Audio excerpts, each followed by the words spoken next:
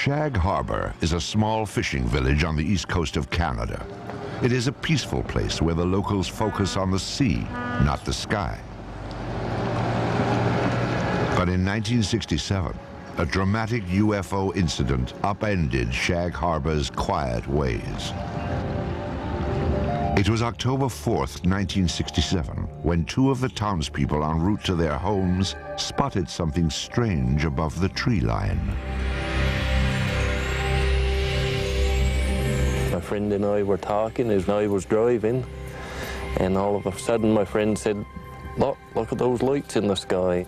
When we first see them, they looked like they were stopped. Of course, we were driving in the car and we couldn't tell if they were stopped or if they were moving or what they were. And after we lost sight of it and we went around the corner, we gained sight of it for a few more seconds, then we lost sight of it again. I know I was scared when I first got out of the car because I wasn't very long getting into the house, like to get my father and get him to come out and have a look at it. And I was kind of hoping that it would stay there long enough for him to see it, and it did. Smith and Kendrick weren't the only ones to see the strange lights. Many of the locals watched as they flickered off and on. Suddenly, the luminous object turned on its side and plummeted into the harbor waters. Eyewitnesses rushed to notify the Royal Canadian Mounted Police, or RCMP. The people who initially arrived on the scene, the civilians who were called in to aid the RCMP, concerns were for survivors. Most people saw this thing occur from a distance, and it was initially thought that perhaps it was an airplane crash. But what the eyewitnesses saw, or in this case what RCMP officers saw when they arrived on the scene, I mean, there were at least 3 officers on the shoreline that at least saw a pale yellow light moving on the water. They all felt that it was something quite unusual. The RCMP officers were not alone in observing the mysterious object. They were surrounded by a small gathering of spectators. And we all seen it, the police seen it, and everybody was, I guess, startled by it, and none of the people that were there had ever seen anything like it before. And I know I hadn't. The witnesses stood and stared, mesmerized by the strange light on the water. Then, just as suddenly as it had appeared, the light vanished. A Coast Guard cutter was summoned, but local fishermen, already on board their vessels, headed for the spot where the light had last been seen.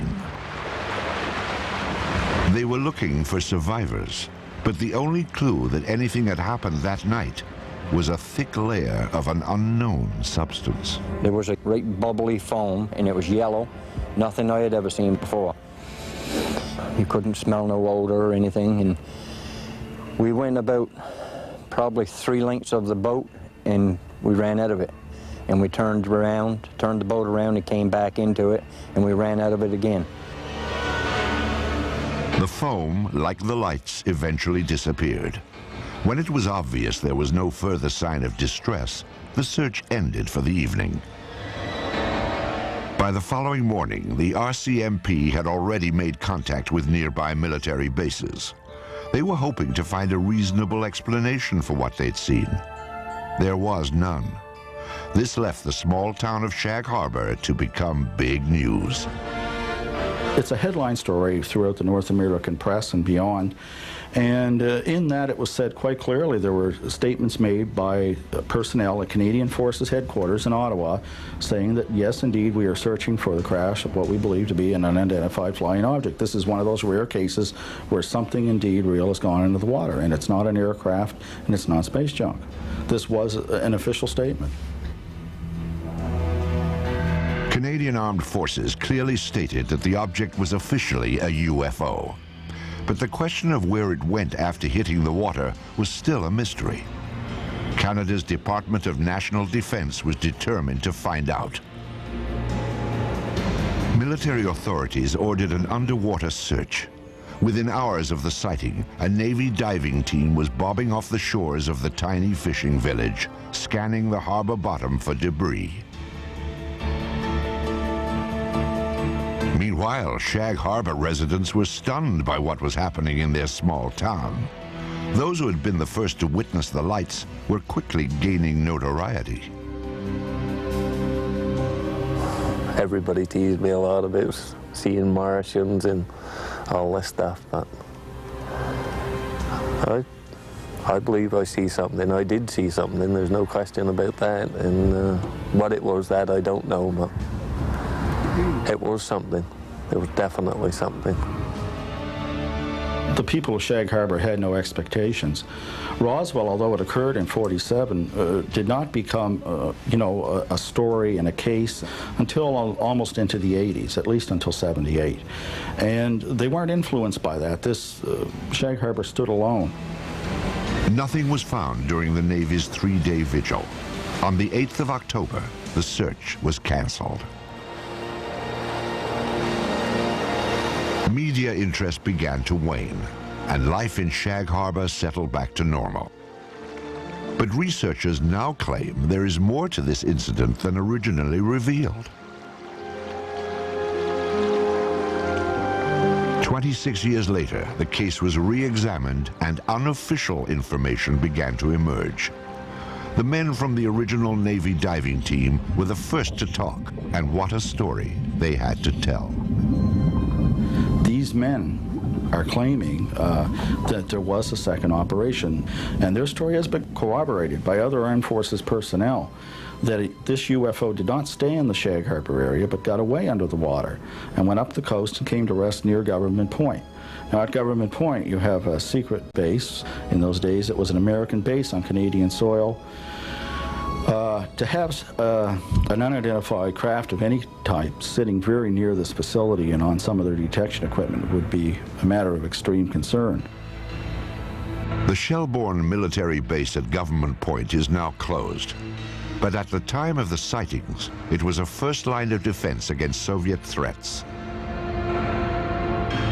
Here, American forces monitored for submarine activity using a sensitive underwater grid. According to the unofficial story, an object triggered the detection device and a flotilla of Navy vessels responded. From our best information, 6 to 7 ships camped over the object for about a week, keeping an eye on it. Divers went down on it. One diver in particular makes no bones about it that this thing was an unidentified flying object, and there were things on it.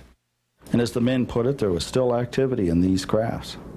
And they're absolutely certain that it was nothing from this Earth, that it was a UFO. So this does go beyond the official record by quite a stretch. According to researchers, other eyewitnesses have come forward, making this story difficult to dismiss. So what evidence do we have of this happening? We have 3 to 4 people that tell us the story that this did happen.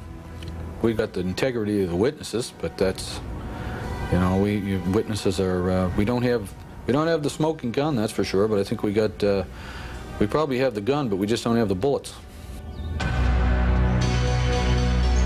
The unofficial story may never have confirmation, but it most certainly is complete. There is a beginning, a middle, and according to investigators, a surprising end. One of the things I enjoy most about the story is its end, because I suppose you could say, ufologically speaking, it has a happy ending, unlike most of these stories.